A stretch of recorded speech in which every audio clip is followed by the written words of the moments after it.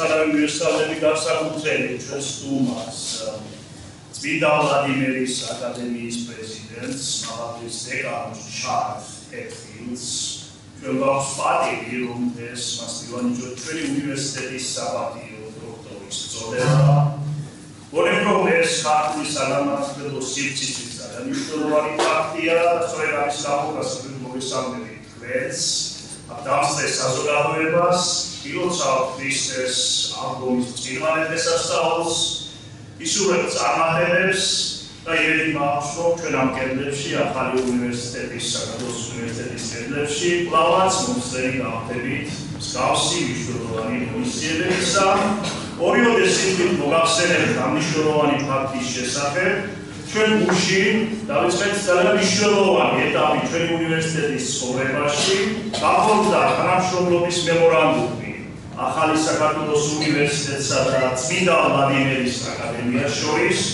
ეს მემორანდუმი გულისხმობს ფართომასშტაბიან სამეცნიერო საგანმანათლებლო და გაცვლით ღონისძიებებს ამ მნიშვნელოვან ინსტიტუციას შორის ვფიქრობ რომ ჩვენი უნივერსიტეტი ქართულ საგანმანათლებლო სივრცეში ემსახურება ქართული განათლების და ინტელექტუალური ტრადიციის მეტად მნიშვნელოვანი ხაზის წინაპრაზე წამოწევას წმინდა ვლადიმერის აკადემია კი ყოველგვარი გადაჭარბების გარეშე გახდა დღევანდელ მსოფლიოში მართლმადიდებლობის ყველაზე მნიშვნელოვანი და მკვეთრი ხმა შეიძლება ითქვას ინსტიტუცია რომლის დაახლოების სათავეებთან იყვნენ მე-20 საუკუნის საფრთხო ცნობილი თეოლოგები განსაკუთრებით მართლმადიდებელი თეოლოგები იორგი ფლოროვსკი, ალექსანდრე შნემანი, იოანე მეიენოფი და სხვები სწორედ ამ ინსტიტუციის წარმომადგენლები და ხელმძღვანელი გახდა ეს პროფესორი, დოქტორი, მისი მაღალმთისება დეკანოზი ჰეტფილდი. ჩვენთვის დიდი პატივია რომ მივანიჭოთ ჩვენი უნივერსიტეტის საპატიო დოქტორის წოდება სწორედ მას რადგან მას საგანგებო წვლილი შეიტანა მართლმადიდებლობის საფრთხმეტყველო განათლების განვითარებისა და პოპულარიზების საქმეში მთლიანად მთელ მსოფლიოში ის გახლავთ ამავე დროს არაერთი მნიშვნელოვანი გამოკვლევის, არაერთი მნიშვნელოვანი გამოცემის და წმინდა ვლადიმერის სემინარი მოგეხსენებათ თქვენ ბევრი მნიშვნელოვანი გამოცემის ავტორია თანამედროვეობაში. ფაქტურად შეიძლება ითქვას რომ მართლმადიდებლობის და მართლმადიდებლური ინტელექტუალური ტრადიციის ყველაზე მნიშვნელოვანი წარმომადგენლები დღეს თავს იღებენ წმინდა ვლადიმერის სემინართან მის ირგვლივ და ჩვენ დეკანოზმა ჰეტფილდმა გუშინ გადმოგვცა ის მნიშვნელოვანი სერიები რომელიც გამოდის ამ ინსტიტუციაში და მინდა გითხრათ რომ ალბათ ეს არის ის გზავნილი რაც მართლმადიდებლობამ შეიძლება თანამედროვე მსოფლიოს შესთავაზოს მე ვფიქრობ იმ წილა რაზითაც წმინდა ვლადიმერის სემინარი დღეს მიდის არის უაღრესად მნიშვნელოვანი მართლმადიდებლური ტრადიციის კიდევ უფრო მეტად გააქტუალურების საქმეში ჩვენი უნივერსიტეტიც ამ მისიას ემსახურება და ვფიქრობ რომ ამ ორი მნიშვნელოვანი ინსტიტუციის თანამშრომლობა სამომავლოდ ძალიან მნიშვნელოვან შედეგებს გამოიღებს ჩვენ ორიოდე სიტყვით ისიც მინდა გითხრათ რომ კარგახანია ვახორციელებთ ჩვენი ინტელექტუალური ტრადიციის პოპულარიზების წინაპრაზე წამოწევის კვლევითი საქმიანობის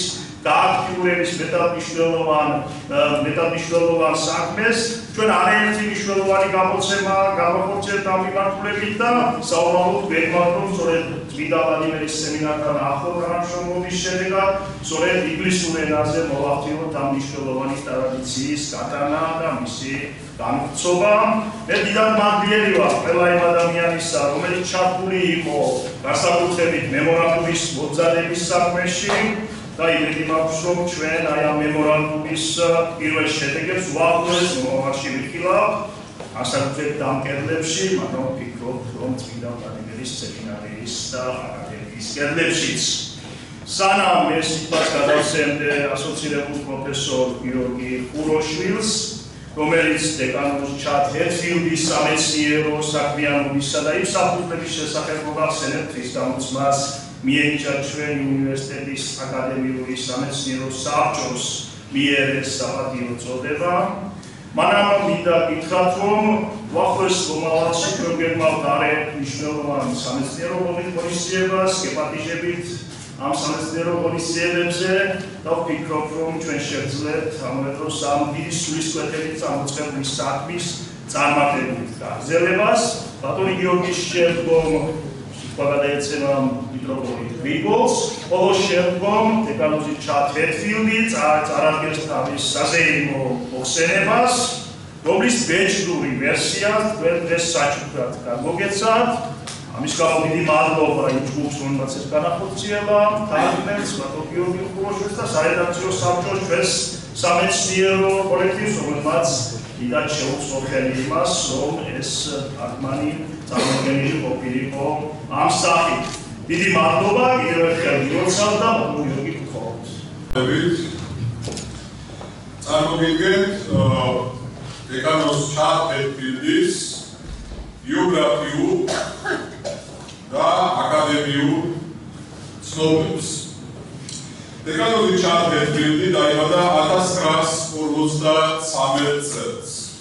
1975 წელს მან კანზასის სამხრეთ-დასავლეთის კოლეჯში მოიპოვა თეოლოგიის ბაკალავრის აკადემიური ხარისხი.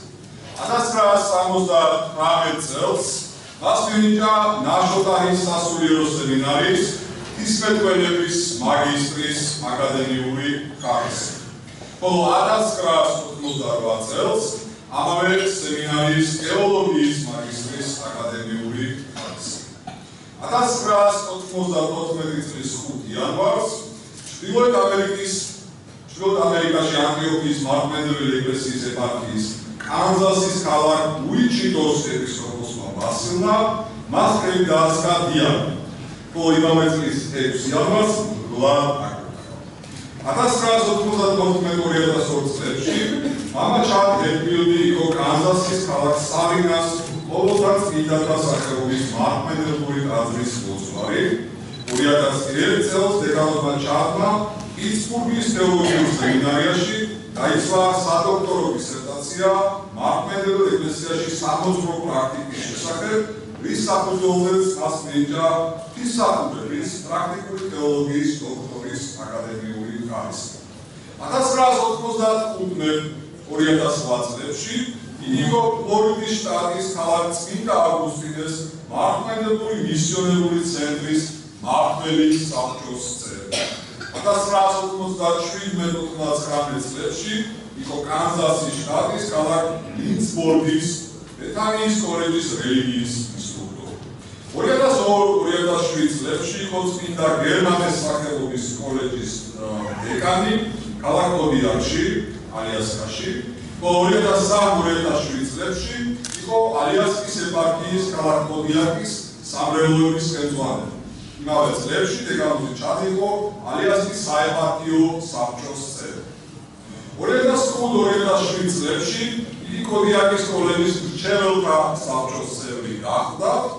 ხოლო 2003-2008 წლებში დეკანოზი ჰეტფილდი ამერიკის მართლმადიდებელი ეკლესიის მართლმადიდებელი მისიონერობის ცენტრის ვიცე-პრეზიდენტი იყო.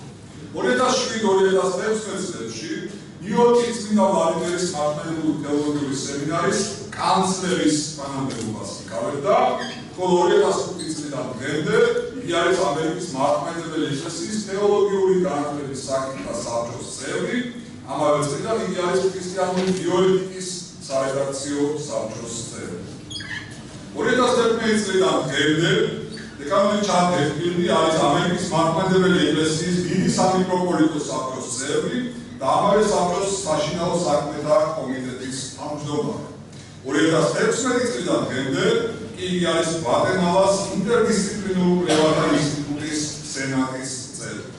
2016 წლის 21 ნოემბრიდან დღემდე იგი არის ნიუ-იორკის წმინდა ვლადიმერის მართლმადიდებელი თეოლოგიური სემინარიის პრეზიდენტი.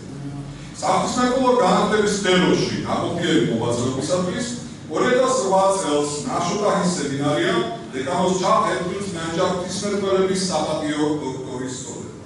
2017 წელს რუმინეთის პატრიარქმა დამიელმა იგი დააჯილდოვა რუმინეთის მართლმადიდებელი ეკლესიის ორდენით წმინდა იოანე ოქროპირის ჯვრით. 2017 წელს ნაყოფიერი პედაგოგიური მოღვაწეობისათვის წმინდა ვლადიმერის სემინარია იგი დააჯილდოვა წმინდა მარტინეს სახელობის ორდენით.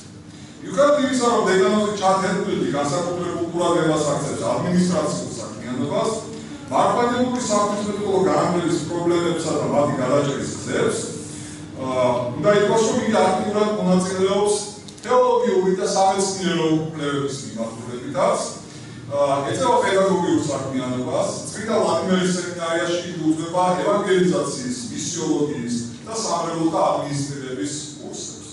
იგი არის მრავალი პუბლიკაციის ავტორი, რედაქტორი და გამომცემელი. განსაკუთრებით აღსანიშნავია მისი სარედაქციო საგამომცემლო საქმიანობა.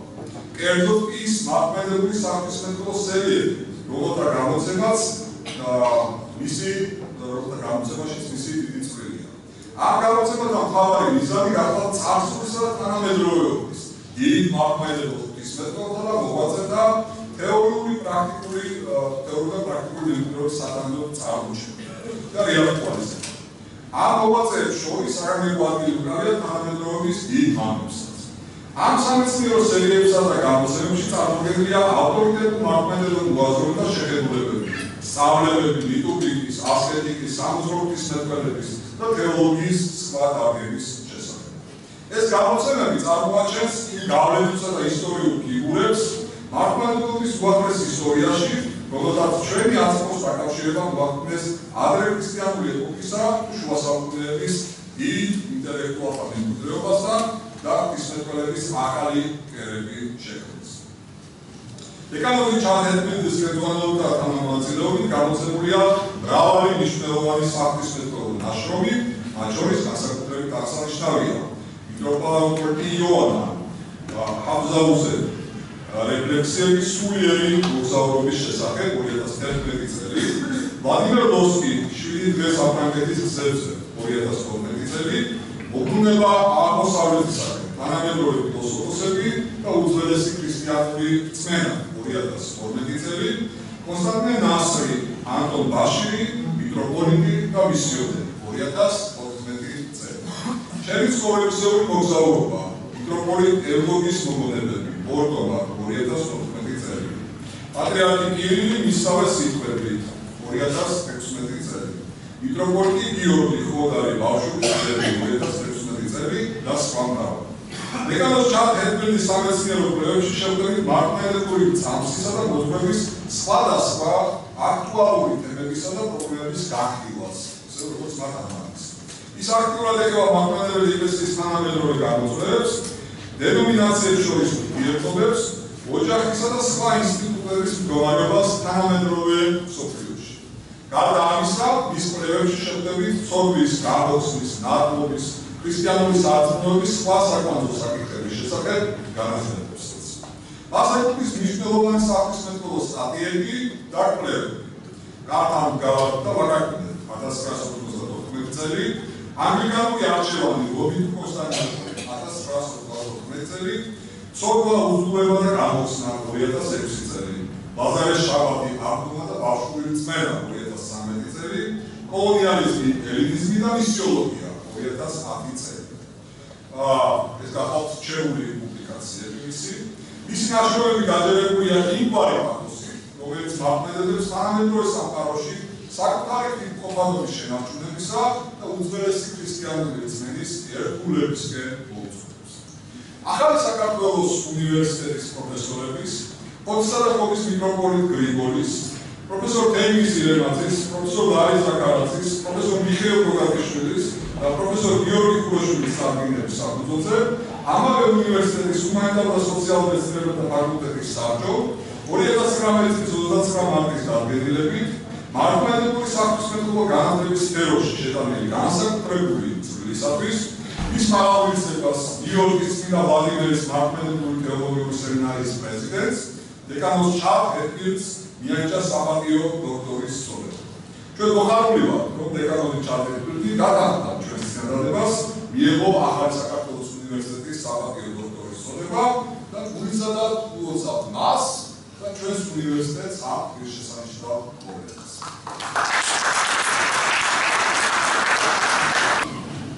მოგესალმებით,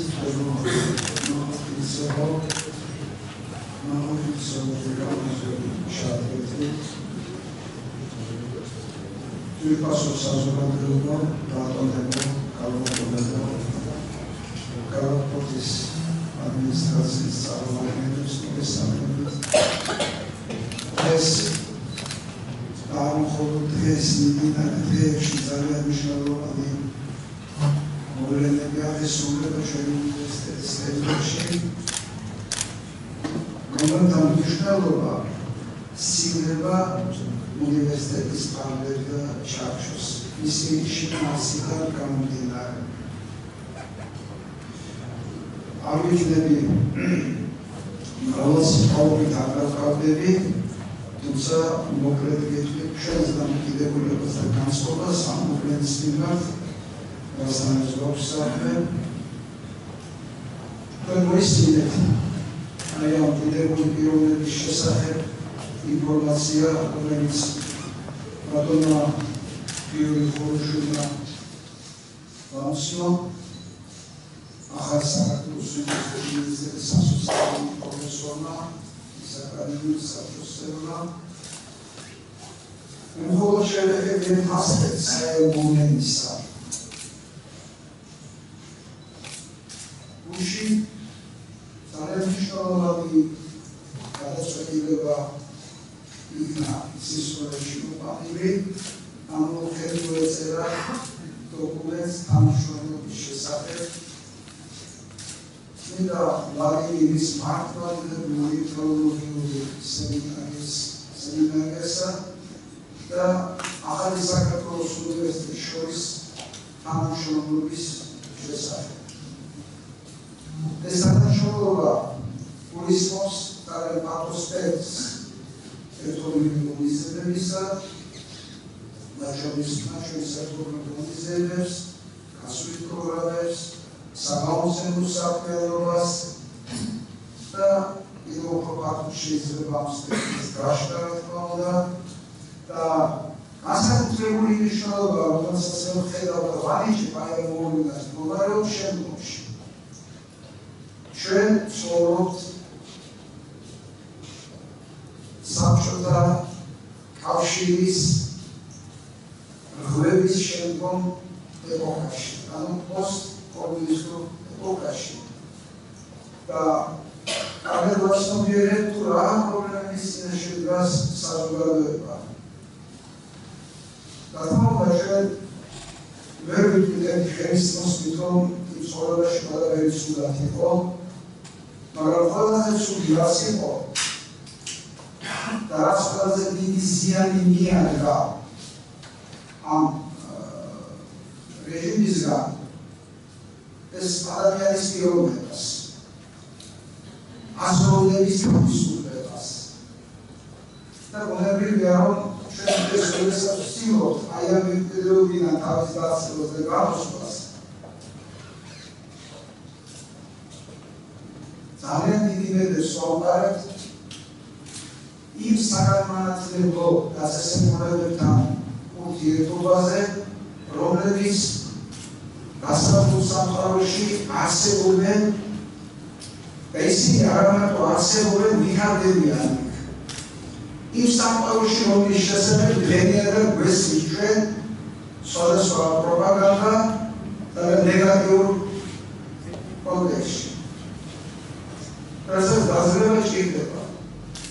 მაგრამ ყოველგვარ პროპაგანდას თავი დავანებოთ, ჩვენს მონებაში, ჩვენს შემეცნებაში ჯერ კიდევ ცოცხლობს ის წარსული. და აი ეს ზიანი და მავნეზე გავლენა განიცადა არა მხოლოდ პიროვნებამ, არამედ განიცადეს ინსტიტუციურმა აზროვნებამ, სოციალურმა ურთიერთობებმა. და ფაქტიურად იმდენად პრობლემურია ეს, რომ როდესაც ადამიანი რაღაცას ამბობს, გამოდის, სახელმწიფო მოღვაწე იქნება ის თუ საგანმანათლებლო დაწესებულებების წარმომადგენელი, ის მრავალგზის ფიქრობს, რა სიტყვის უფროსი, ვინ როგორ შეეხება მოვლენებს. აი ამ კონტექსტში აღარ გავაგრძელებ, ეს ერთი მაგალითი მოვიტანებ, ძალიან მნიშვნელოვანია სწორედ იმ საზოგადოებასთან დაახლოება და რეალური წარმოქმნების შექმნა და იმ ინსტიტუციებთან თანამშრომლობა, რომლებიც აი გარემოში არსებობენ და იცავენ მართლმადიდებლობას და ვითარდებიან კიდეც. სწორედ ასეთად ვხედავთ ჩვენს ურთიერთობას და იმას გავუმტყავთ, რომ ეს თანამშრომლობა ძალიან მნიშვნელოვან შედეგებს მოგცემს. ჩვენ აუცილებლად და გადაუჭარბებლად ეს არის ისტორიული მოვლენა საქართველოს ეკლესიის და მართლმადიდებლობის ცხოვრებაში. ვიტყოდ, რომ ეს საგანმანათლებლო დაწესებულება, რომელიც ამერიკაში არსებობს 1928 წლიდან არის ერთ-ერთი განსაკუთრებული საგანმანათლებლო დაწესებულება, რომელიც ძალიან სერიოზულ გავლენას ახდენს ამ პროცესებზე, რომელიც მართლმადიდებლურ სამყაროში მიმდინარეობს და ძალიან დიდი ავტორიტეტის სარგებლობს. და ჩვენთვის ძალიან დიდი პატივია ამ სასწავლებელთან ურთიერთობა და კიდევ უფრო დიდი პატივია ეს მასპინძლობა იმ პიროვნების, რომელიც ამ სასწავლებლის პრეზიდენტი ბრძანდება, მისი პირველი ხელმძღვანელი წარმომადგენელი. და მე მოხარული ვარ და ვამბობ პრეზიდენტისთვის, რომ გვაქვს პატივი მის მაღალხისებას, მაღალხის დეკანოს ჰეტფილდსს გადავცეთ გამადასტურებელი დოკუმენტი, დიპლომი, რომლის გადაწყვეტილებას მიიღო ახალი საქართველოს უნივერსიტეტის აკადემიურმა საბჭომ მიმდინარე წლის 23 მარტს და მართლმადიდებლური საფუძვლო განათლების სფეროში შეტანილი განსაკუთრებული ცვლილებისთვის წმინდა ვლადიმირის სახელობის მართლმადიდებლური თეოლოგიური სემინარის პრეზიდენტს მაღალხის დეკანოზ ჰეტფილდსს მიანიჭა ახალი საქართველოს უნივერსიტეტის საპატიო დოქტორის წოდება. მაქვს პატივი, რომ ახლა ეს დიპლომი საპატიო დოქტორის წოდების მიღების შესახებ გადავცე მამაჩას და ისურვო წარმატებები ჩვენ შემდგომ თანამშრომლობაში.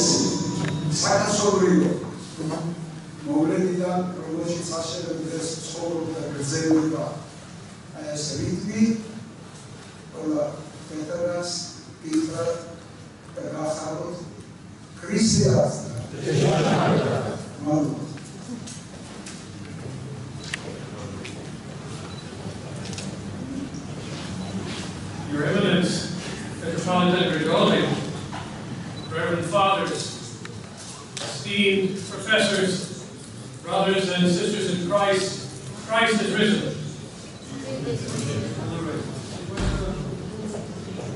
It is the custom for a guest speaker like myself to begin by saying how pleased they are to be here. I can tell you in truth that I really am glad to be here. I'm pleased because we are formally building the first academic partnership between the New Georgian University and St. Vladimir's Theological Academy in New York. May it be blessed by God. I am the president and director of the Theological Academy, where many great priests and theologians have left their mark. A mark that continues to influence orthodoxy in the English-speaking world and beyond. Of the many greats, Proto-Presbyter Alexander Schmidt, and his thoughts, his prophetic voice, and writings on secularism have become something fresh in many people's minds. There are a lot of people today who are addressing the work and memory of Father Alexander Schmemann, but I am deeply concerned that they're not reflecting Schmemann. They're reflecting Schmemann in their own image. And in many ways, I think there are those who are trying to hijack Father Schmemann and to turn him into something which he simply was not. It's very difficult in 2019, 36 years after the falling asleep of Father Schmemann, to suddenly be remaking him. But there is a reason why these people want to do that. And so I thought what we must begin to do once again is to hear the voice of Schmemann in his own words. Because he is, in so many ways, a contemporary voice. Just as he was when he was doing his own speaking and his own writing. There are so many things I want to say, but I really just want us to hear Schmemann. And then I'm going to do a kind of part 2 to show how prophetic his voice was, showing the results of what he was predicting in his own time. I didn't have Father Schmemann as one of my own professors, but I certainly claimed him as a teacher, someone who has influenced me in so many ways, through his teaching, through his writing, and through the hearing of his voice. But someone who was close to him, and I was able to be close to in her final years, was that of Matrushka Juliana Schmemann. She was very open and shared many things. One of the things that she shared was how, when Father Alexander was writing, he struggled to get everything absolutely right and precise. You know, he was an incredible linguist. He was really a Renaissance man. If you look through his library, it wasn't just theological. It was a whole breadth of different disciplines, academic, beyond. He taught Russian literature, poetry, all of these things. But the major portion of his thought was on the rise of secularism and where it will lead us as a culture, as a people. So that's why we need to return to and look at and listen to what he was saying, because he really has become a strong prophetic voice in our own day. I'm going to quote, actually, from the preface of his book, The Eucharist, at one point in this lecture. And the reason that I will do that is it really helps me to make the strongest point to you today. Matrushka Juliana said that of all of his writings, this was the most difficult one for him because he knew the importance of worship and Eucharist. And he had to get it just right. This book actually was finished posthumously after his death. I can tell you as a priest, I often return to this preface to find my own direction again as someone who stands in the central place of worship. Having laid out a foundation for this lecture on Schmemann and secularism, let's hear from him. Schmemann, in addressing the question of secularism, connected it, of course, to worship. He spoke of worship in a secular age. Remember the times when he was writing. He wrote, quote, "To put together in order to relate to them, to one another, the terms worship and secular age seems to presuppose that we have a clear understanding of both of them, that we know the realities they denote, and thus we operate on solid and thoroughly explored grounds. but is this really the case? Unquote. He asked the question because he is convinced that in spite of today's generalized preoccupation with semantics, it's important for us to maintain our vocabulary as Orthodox Christians, to define the terms and the words that we are using. He went on to say, there is a great deal of confusion about the exact meaning of the very terms we use in this discussion. Not only among Christians in general, but even among the Orthodox themselves, there exists, in fact, no consensus, no commonly accepted frame of reference concerning either worship or secularism, and thus the problem of their interrelation. Therefore, Schmemann says, we have to solve the problem. We have to clarify it, and we have to do this, if possible, within a consistent Orthodox perspective. He says, in his opinion, the Orthodox, when discussing the problems stemming from our present situations, and remember, he loves in his writings to put things in brackets, our present situations, he would underscore. Of course, the other term that is always peppered in his writings is the phrase fuss and bother. So Schmemann, writing about the situations, he says, we Orthodox accept them much too easily in their Western formulations.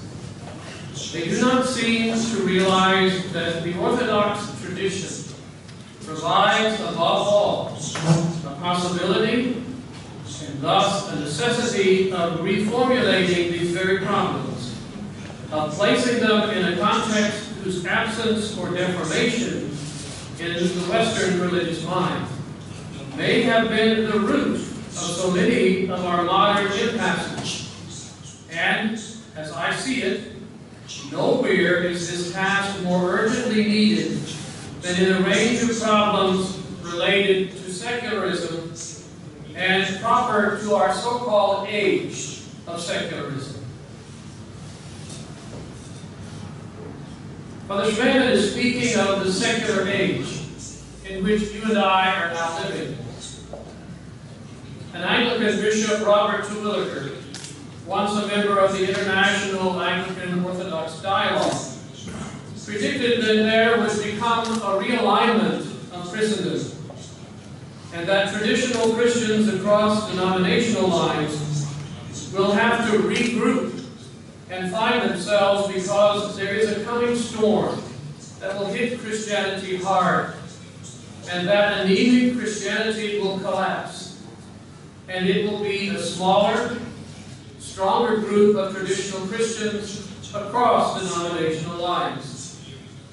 When Terwilliger stated this, someone raised their hand and asked the question, but surely this does not mean the Orthodox. I was present and I will never forget his response. He replied, of course it will involve the Orthodox because watch their people.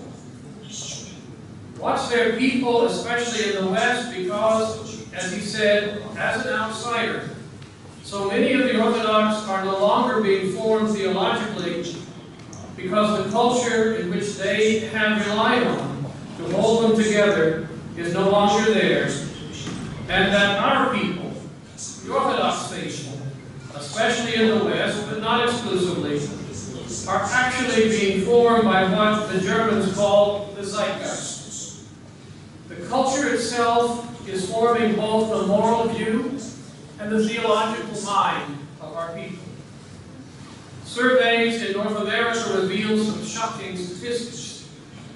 Our people, our Orthodox people, are not well informed in their own theological mind. Terwilliger was right. Abortion, same-sex marriage, euthanasia, and many other vexing issues of our day are finding acceptance among Orthodox believers. So we can't, as Orthodox Christians, sit in judgment on anybody. Our own house is in crisis, and and we have to put that house in order. Now, secularism has been analyzed, described, and defined in these recent years in a great variety of ways. But Schmemann says, to the best of his knowledge, none of these descriptions has stressed the point which he considered to be essential and which reveals indeed better than anything else the true nature of secularism. And he says, thus gives the discussion of secularism its proper orientation. So, if you're taking any notes, this is the actual nugget of Schmemann's thought and teaching on secularism. Schmemann defines secularism as, quote, above all, a negation of worship, unquote. So there it is. It is a remarkable definition, and he goes on to develop it. So when you and I, at this inaugural conference, are looking for how we respond to this tsunami, which is about to hit us so very hard, we turn to Schmemann for guidance. And Schmemann is reminding us to return to the Eucharist, to return to our worship, and to be true and authentic to who we are. As I said, I'm going to draw something out of his preface in the book, The Eucharist, to underscore this a little bit later. But Schmemann goes on to say that it's not some kind of transcendence and therefore some kind of religion. He says that if secularism in a theological term is a heresy, it is primarily a heresy about man and not God.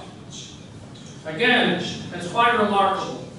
And he says, and I quote, it is the negation of man as a worshiping being, as homo adoramus, the one for whom worship is the essential act by which both posits his humanity and fulfills it.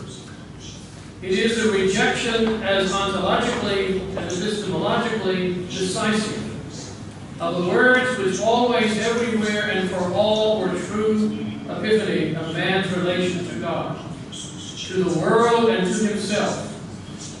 It is meet and right to sing of thee, to bless thee, to praise thee, to give thanks to thee, and to worship thee in every place of thy dominion.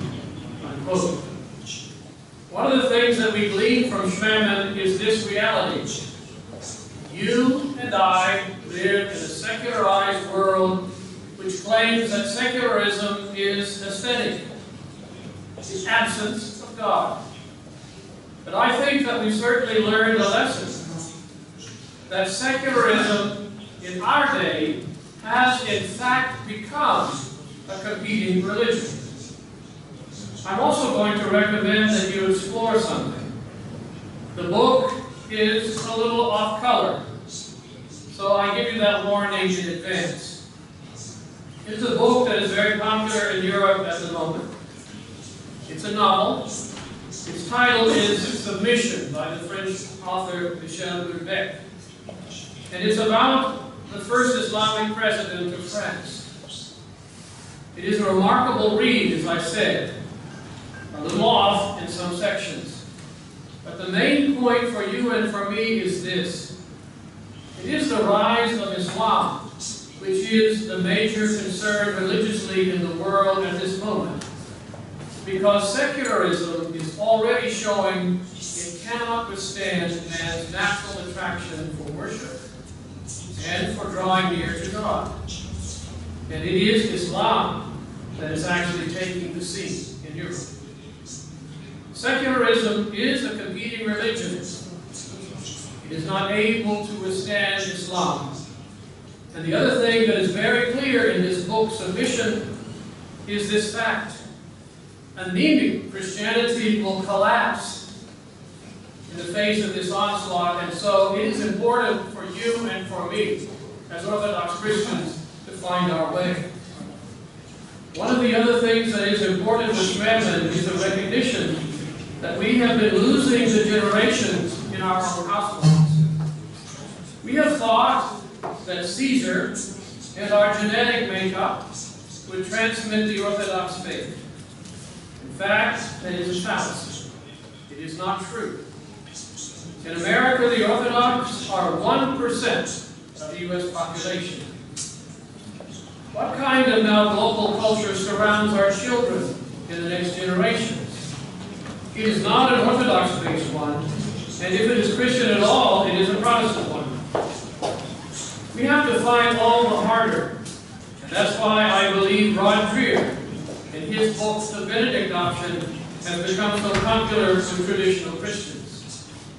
We all need to be looking at ways in which we are going to survive this coming tsunami of secularism and growing Islam.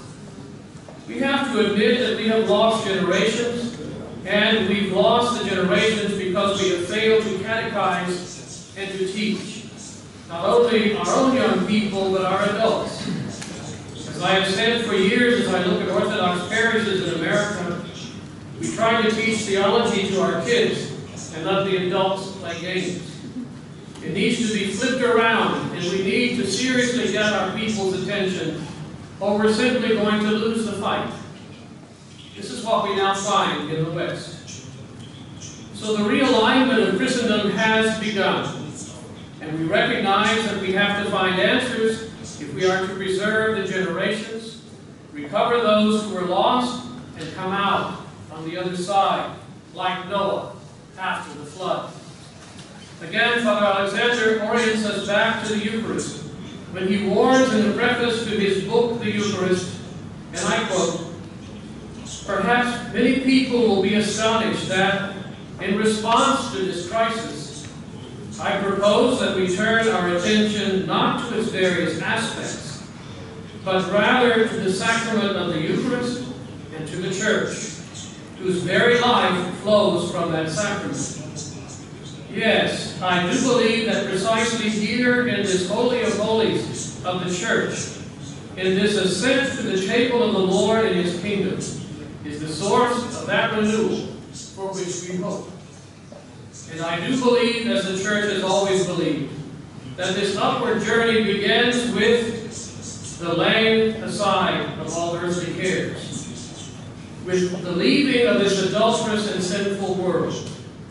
No ideological fuss and bother, but a gift from heaven. Such is the vocation of the Church in the world," unquote. We forget who we are, and we forget what God has done, and we must look back in order to find our way forward.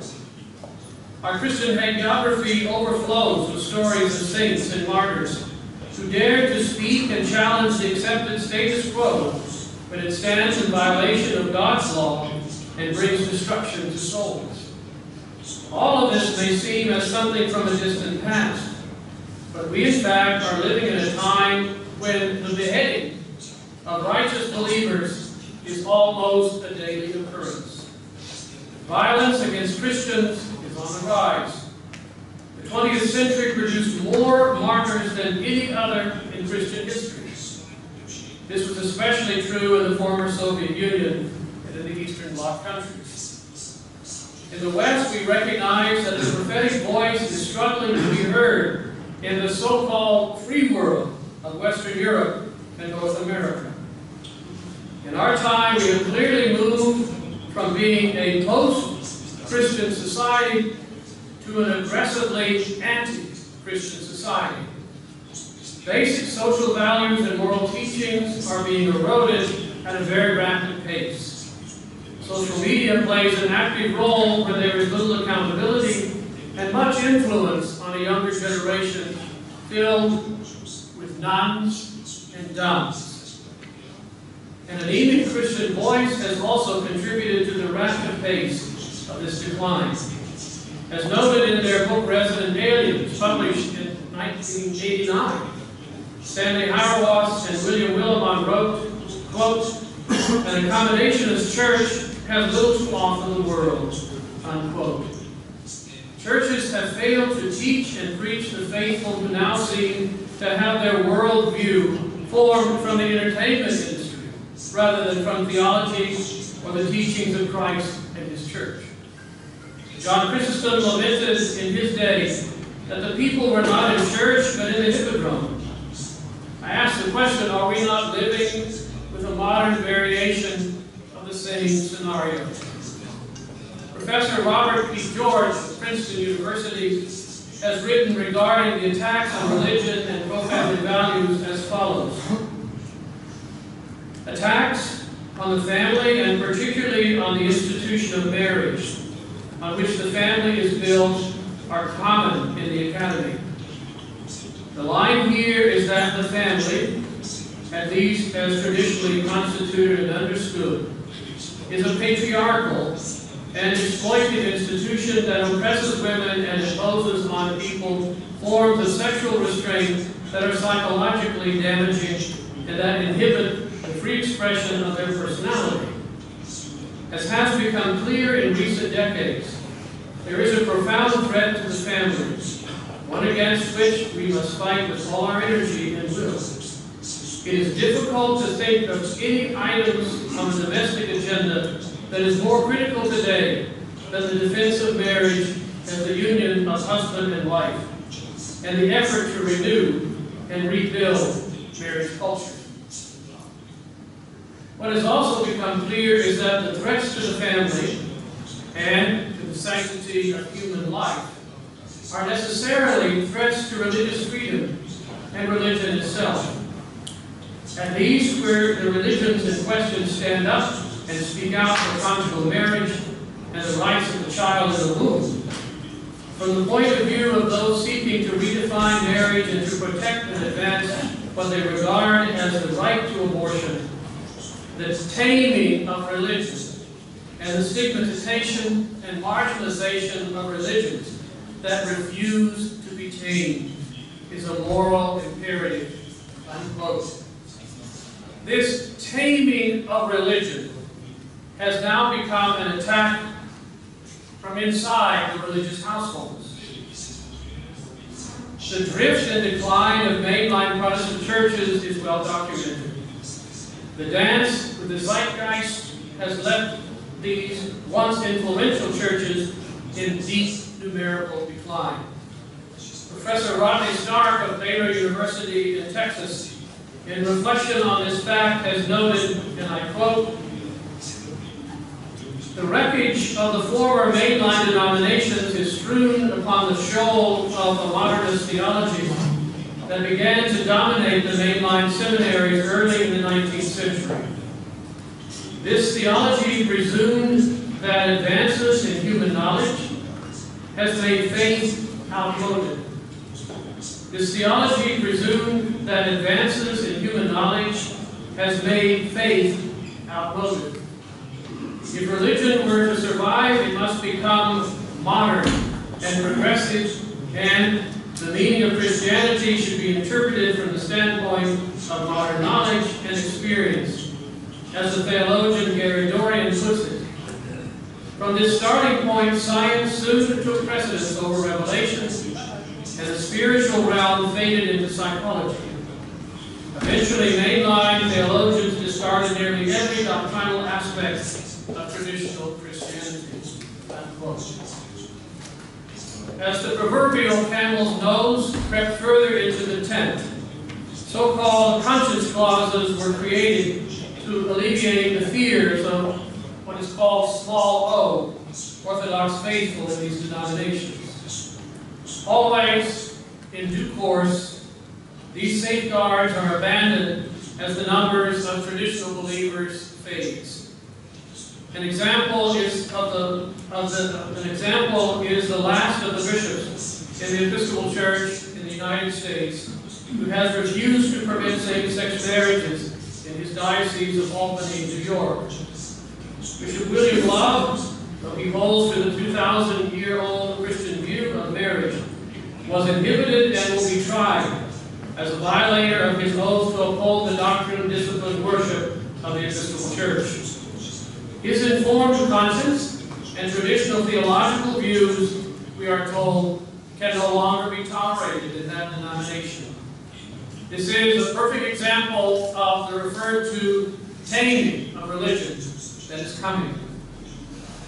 The understanding of an informed or educated Christian conscience has become quite muddled, again, from inside the ecclesiastical bodies. Who am I to judge? Is often heard from Christian leaders. I am spiritual, but not religious, is cover for people who reject the gospel teachings, but find their own feelings and opinions are the driving force that passes as the rule for following your conscience above all else. Experience, that is of course my personal experience, allows even members of pro-life churches and pro-family churches to find no moral problem with abortion on demand, including the gruesome late-term abortions and same-sex marriage. I was present at the 2014 Erasmus lecture sponsored by the magazine First Things, when the Roman Catholic Archbishop of Philadelphia, Archbishop Charles Chaput, declared in his address, quote, on October 6, 2014, the U.S. Supreme Court declined to hear a variety of state appeals on the nature of marriage. In effect, the court has affirmed the validity of gay marriage, and I believe this creates a tipping point in American public discourse. The silencing of any privileged voice that biblical belief once had in our public square is just about complete. The most disturbing thing about the debate around gay marriage is the destruction of public reason that it accomplished. Emotion and slobbering drove the argument, and the hatred that infected the conversation come less from so-called homophobes than from any gay issue activists themselves. People who uphold traditional moral architecture for sexuality, marriage, and family have gone, in the space of just 20 years, from mainstream convictions to the equivalent of racists and bigots, unquote. When Archbishop Chaput made these remarks, it was as if the reality of "we have lost" suddenly struck the audience. Those words were a marker on the timeline when the question became, how shall we survive as traditional Christians? And how will the next generations be nurtured and formed for what is surely a type of persecution known to the martyrs on whose blood the Church of Christ stands today? U.S. Supreme Court Justice Samuel Alito, writing in his dissent in Oberfeld versus Hodges, that's the decision that made same-sex marriage the law of the land in the U.S., was a prophet in his own right when he saw the Supreme Court's decision as a way to eventually silence, and this is the quote, "Those who cling to old beliefs will be able to whisper their thoughts in the recesses of their home, but if they repeat those views in public, they will risk being labeled as bigots and treated as such by governments, employers, and schools," unquote. I might add that many of their churches and their pastors will label them as such as well. Pathway to the future is needed as we are now clearly past the tipping point. In 2017, one pathway was put forward when Rod Dreher published The Benedict Option, a strategy for Christians in a post-Christian nation. It caught the attention of a multitude, but it also seems that many missed the point of the message. Some, even those who had not read the book, claimed that Dreher was calling for a retreat into a world of ghetto Christianity, cut off from the real world. I would argue that those critics need to take a closer look at what is being proposed. There is an admission of defeat in battle, but not the war itself. What is being called for is a recognition that a tsunami-like hit on traditional Christians and their teachings, values, and morals is about to hit hard. The small O Orthodox needs to be like Noah and prepare an ark to see us through this storm so that we may come out on the other side, ready to start anew when shambles of a cultural collapse comes looking for the truth once again. At the end of his chapter on education as Christian formation, He paints the reality of our current situation and what we must do, but he writes the following. Because of florists, bakers, and photographers having been dragged through the courts by gay plaintiffs, we know that some Orthodox Christians will lose their businesses and their livelihoods if they refuse to recognize the new secular orthodoxies. We can expect that many more Christians will either be denied employment opportunity by licensing or other professional requirements, because they have been driven out of certain workplaces by outright bigotry or by dint of the fact that they cannot, in good conscience, work in certain fields. What will they do? As you are about to learn, it is not too early for Christians to start asking that question and making plans, unquote. A realignment of traditional Christians across denominational lines seems to be called for. It is an idea that reflects the new ecumenism that Pope Benedict XVI referenced in his pontificate. This idea has caught the attention of groups making formal statements such as the Manhattan Declaration in 2009.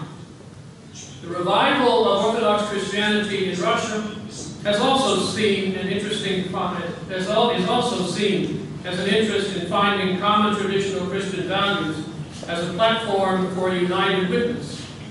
Speaking in 2010, Patriarch Kirill of Moscow said the following: Christians have to find new languages and new creative ways of preaching Christian values in today's continuously changing world.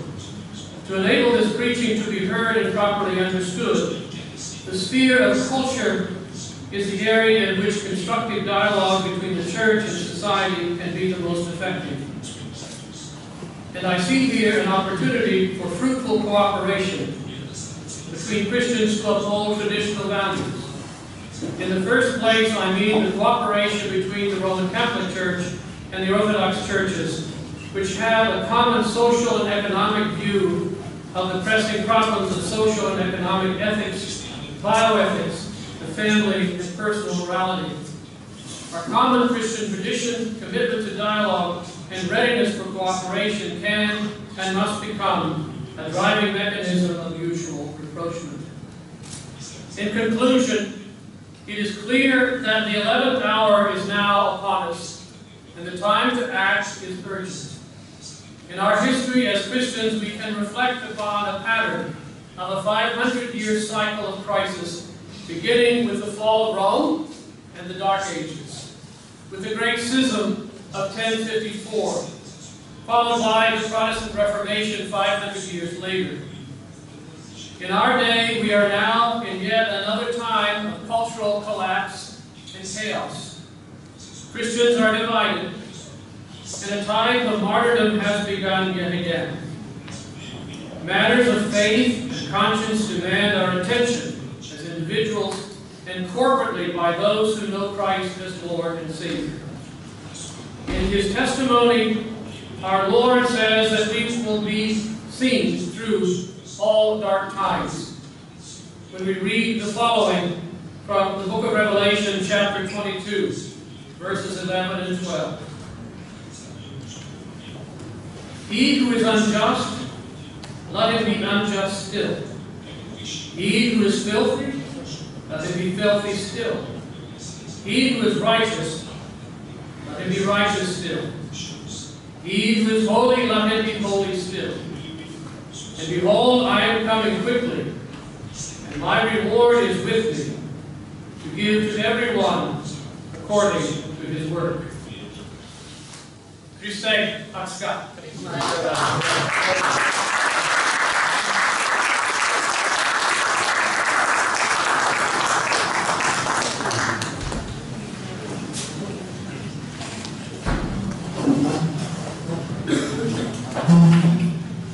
დიდი მადლობა დეკანოს ჰეტფილდს. მე ვფიქრობ, უაღრესად საინტერესო მოხსენება იყო ადამიანისა, რომელიც დაფიქრებულია ბევრი პრობლემით, რაც თითოეულ ჩვენგანს გვაწუხებს და პრობლემებზე ფიქრი, მათზე მსჯელობა ძალიან მნიშვნელოვანია თითოეული ჩვენგანისთვის, თითოეული ადამიანისთვის დღევანდელ სამყაროში და სწორედ ამის გამოც ჩვენ ხვალ ისევ 13 საათს გეპატიჟებით ამავე დარბაზში იცით რომ საზეიმო დოქტორის მიიჭების ცერემონია ვთქვათ ასეთი სახის არის რომ მოხსენების შემდგომ დისკუსია არ იმართება, მაგრამ დისკუსია გაიმართება ხვალ ამ თემების და ბევრი სხვა თემის შესახებ, რომელიც ჩვენ გვაწუხებს მოკლედ ეს ქრისტიანებს ზოგადად დეკანოზმა ჰეტფილდსმა რელიგიათა შორის ურთიერთობის ბევრ ასპექტს მიაქცია ყურადღება და მე ვფიქრობ რომ თითოეული ქვეყნის მოსაზრება იქნება უაღრესად საინტერესო და ჩვენ გვაქვს შესაძლებლობა რომ ხვალ მასთან ერთად გავმართოთ უაღრესად ნაყოფიერი დიალოგი ამ საკითხების შესახებ. ასე რომ ძალიან დიდი მადლობა თითოეულ ქვეყანას მობრძანებისთვის. მე ვფიქრობ ჩვენი დღევანდელი შეხვედრა იყო უაღრესად საინტერესო. ჩვენ გავიგეთ თანამედროვეობის ერთ-ერთი ყველაზე საინტერესო მართლმადიდებელი თეოლოგიის და ამავე დროს მართლმადიდებელი საქმისმეტყველო განათლების სპეციალისტის მოსაზრება იმ პრობლემების შესახებ, რომელიც ჩვენ გვაწუხებს, რომელიც აწუხებს მართლმადიდებლობას ამერიკის შეერთებულ შტატებში და ხვალ შეგვეძლება რომ უფრო დაწვრილებით განვიხილოთ ეს საკითხები. დიდი მადლობა, მე მოხარული ვარ ამ თანამშრომლობისა და იმედს გამოვქვამ, რომ დეკანოზი ჰეტფილდსი თავის კოლეგებთან ერთად უკვე ახალი თანამშრომლობის ფორმატში ისევე სტუმრება ჩვენს უნივერსიტეტს და თქვენ ისე მოგიწვევთ ამ საკითხების შესახებ საუბრისთვის, მსჯელობისთვის და ვფიქრობ, რომ სწორედ ამ სახით შევძლებთ ჩვენ სიმბოლურ სამყარო გავხადოთ უფრო მშვიდობიანი, უფრო თითოეული ადამიანისთვის მისაღები და უფრო ჰარმონიული. დიდი მადლობა დეკანოზ.